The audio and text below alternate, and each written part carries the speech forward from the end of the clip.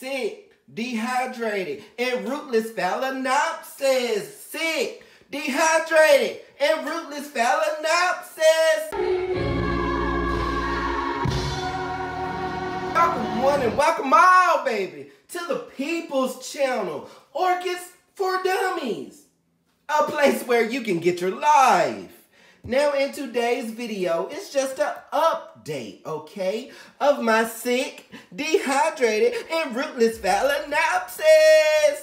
Yes, God.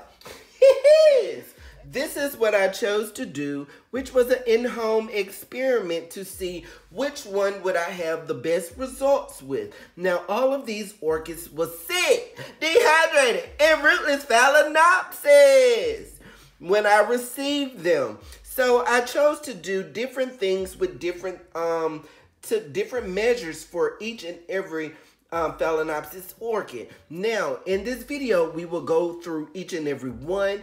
I will tell you which one worked best for me, and you guys let me know according to what you see what worked best for me as well. Stay tuned. All right, Phal Pals. Now, in this demonstration right here, you have your solo cup filled with New Zealand sphagnum moss, okay? And as you can see, it's been about 4 weeks, well, approximately 4 weeks since I have updated you guys. And you can see the moss has already turned green. I love that about moss. Now, I do want to ask my YouTube Orchid Society members, by it turning green in any type of way, will that change the pH of the moss? Also, would this be an indication that I need to do a repot as far as is the moss broken down? But I have produced, this baby has produced a new leaf. It might still be growing, Phal Pals, and it is doing very, very well, okay? Very well. I have it in this solo cup. You see the roots are touching. You got new root production up here as well. And what I have been doing is I have her in this pot, which is contained, okay? It's no holes with this moss that's in here. Now, what I was doing was slightly watering the moss, only fertilizing the moss twice a month, okay? Not each and every time, because moss retains nutrients. So if you fertilize it too much, it will become too bad and too salty, acidic, even, if you will. Now, Phal Pals, I want you guys to just take note from me that if I can save a sick, dehydrated, and rootless phalaenopsis, so can you. Stay tuned. All right, Phal Pals. So with this sick, dehydrated, and rootless phalaenopsis, with this one right here, darling, I chose to go back to the basics. These are some of the first orchid pots that I ever purchased off of Amazon.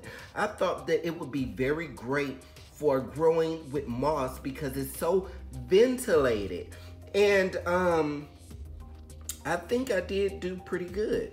You have a new root and you have a new leaf coming up out of there. You see it, Phal Pals? This leaf right here, it maintained itself and is still maintaining, and she's not gonna be done with this leaf until she's done with it. And it's been 4 weeks, so that's all with this one. I fertilized it the same as the other one that I'm growing in moss, because moss is nutrient, okay? Nutrient attentive, or, you know, it holds the nutrients, baby. Stay tuned. Now, Phal Pals, this sick, dehydrated, and rootless phalaenopsis. Okay, this baby right here, I don't think I'm having that much success with. And you know why? Because I placed it in this bark.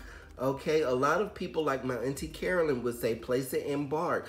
Me not knowing anything about bark, I did not know that you were supposed to soak your bark at least for 24 hours, because bark is not going to be water retentive as well, especially fresh out of the pot. So now this bark that I have been soaking and boiling for 2 days, when I water it, it will hold it. as you can see right there. Now this bark right here, honey, I could squeeze it, I could do whatever. Once I run this water over it, it's just gonna run right through. And as a result, my roots have dehydrated. Yes, this leaf is still growing. She is maintaining herself, and she gets low to moderate light. I'm sorry, Phal Pals. I should have included that with my previous ones. I also took into consideration the lighting of it all, meaning that I have one orchid in my east-facing window, another in my west-facing window, this one right here just gets whatever type of light it can get. And she was doing quite fine, but now she is starting to get dehydrated again, okay?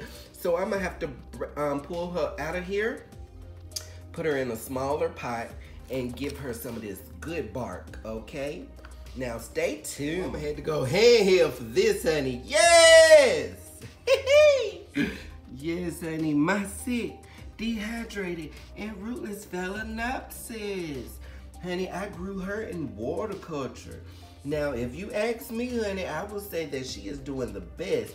It's been 4 weeks. She had not lost a leaf as of yet. Now, she has 2 that she is pulling nutrients from, and that's because, honey, mama is busy growing a spike.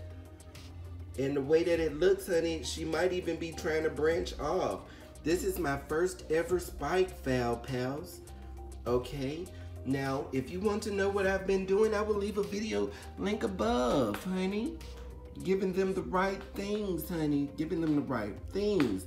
You also want to take into effect, do not cut off your flower spikes. I know people say, cut that flower spike off and it's going to start doing this and doing that. No, ma'am. If you want you another flower spike in the summer seasons, honey, leave it, darling. Leave it. Also, I will leave a video card above if I can, but these were the roots that it came with. I did not cut them off. I used strictly distilled water only, and she did so wonderful for me, as you can see. So this is going to be the orchid that I say has made the most progression, and that's growing it in water culture.